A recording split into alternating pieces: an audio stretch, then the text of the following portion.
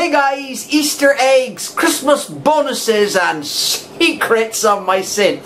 But first, say hello to Blossom.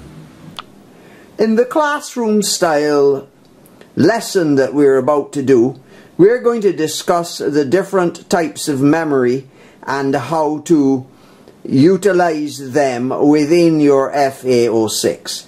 But first of all, to see if you have used your two memory slots or to put things in them or to remember what's in them, what do?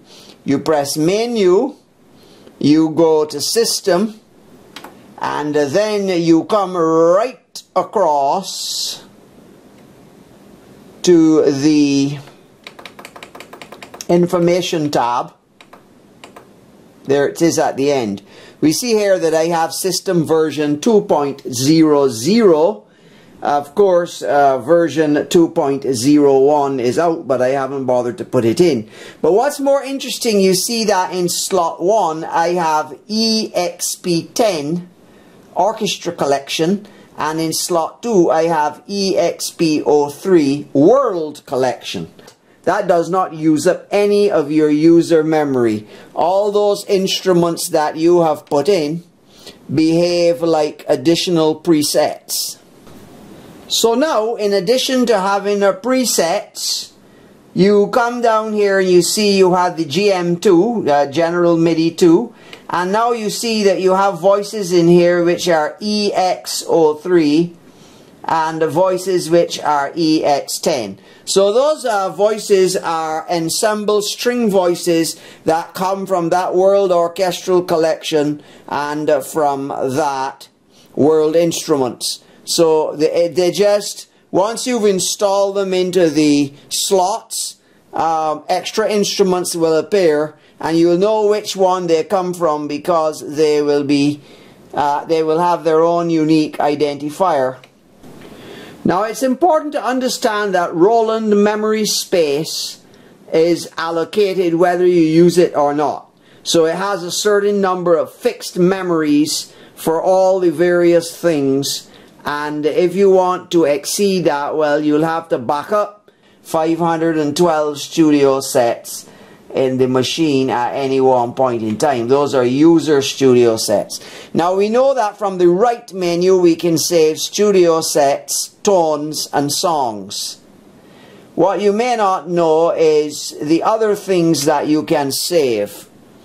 Well, the other things that you can save besides tones, and it's important to realize that the drum kits are considered to be tones. It's just they play a little differently and they're saved on a specific, they're used on a specific part, but they are basically saved as tones. So the other things that you can save other than that is rhythm patterns, rhythm groups, arpeggio styles, and if you want to save rhythm patterns or rhythm groups, you just press the rhythm here, and you can in fact write. See, here is write. If you press on write, there you have from 1 to 20 user groups. So you can save up to 20 separate user groups of rhythm patterns directly from this rhythm screen by just pressing down the shift and going right. Now if you want to do pattern editing, then what you need to do is press on the pattern edit button, and when you do that, it's going to carry you to the pattern editing screen, and when you press on write from that,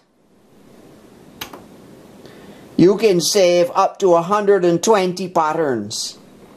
So you have 120 memories in which to save your own unique patterns, and I've only used one so far, but I'm going to use up the others to be sure. Menu here allows us to set the, if we go to the studio set common,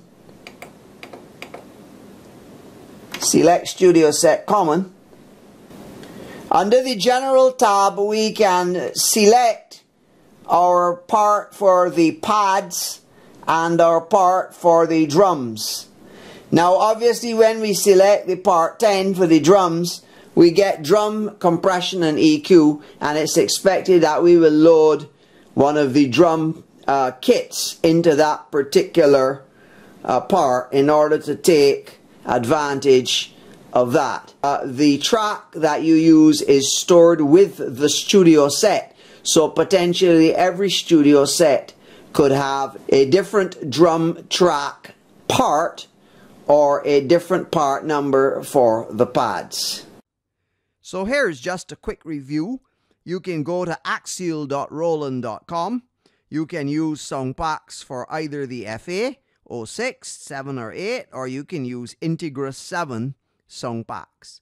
But you can only have 2 of them in your FA at any time, and changing them is not practical in a live gig environment.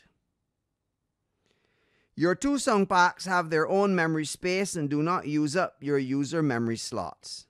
You can watch my video how to use expansion packs with Roland FA-06 synth. That'll show you how to get them and put them in. Your user memory allows you to save your own tones, rhythm groups, studio sets, drum kits, arpeggios, and here we have listed the tones including the drum kits, because they are treated just like tones. They're in the tone list and you save them the same way. So here is the maximum number of available memory slots that we have.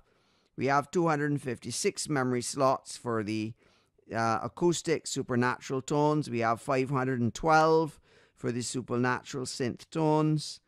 We only have 8 supernatural drum kits. We have 256 PCM synth tones, and we have 32 PCM drum kits. So as you can see, that should be more than adequate. Should you need more than that, you'll have to actually back up your synth and free up what's there and do another set. A drum kit uses any of the other tones from the other categories, but has a different tone on every key. So basically the percussion and drum sounds are just normal tones, but within the drum kit they're assigned to specific keys.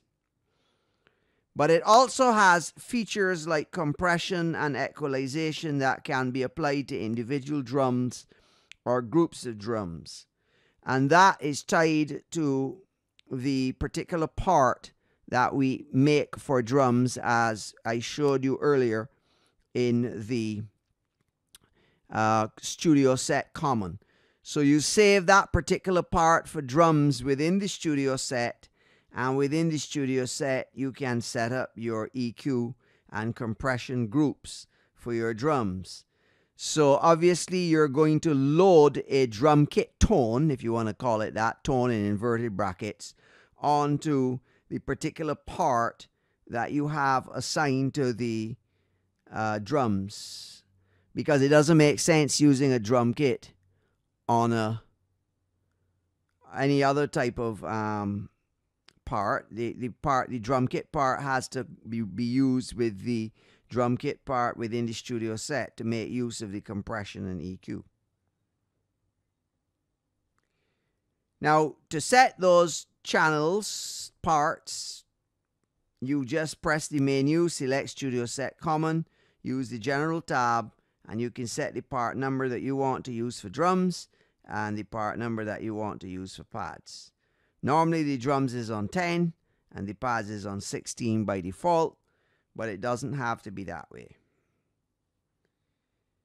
You will put the drum kit tone of your choice onto the drum part for drums, and then you'll be able to use the compression and EQ, which I told you already. But I'm going to make more videos showing you how to do proper drums on your FA-06, how to set your compression, combine your drum groups, and EQ your drums. EQing of drums is very important. That's why this here is included.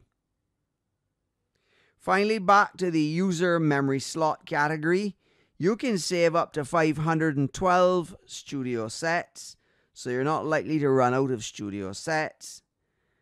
You can save 120 of your own custom rhythm patterns, and you can combine rhythm patterns into 20 rhythm groups. The rhythm groups are only helpful when you're making a song to have the patterns that you're using for that one song grouped in one place.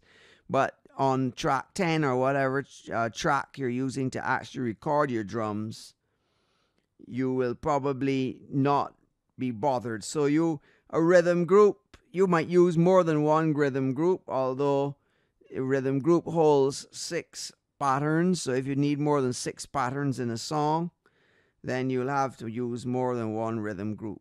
And finally, the arpeggio styles, which we looked at in the last video, you can only have 16 of your own. There are lots of preset styles there, but you can have 16 of your own user arpeggios, which would normally be phrases.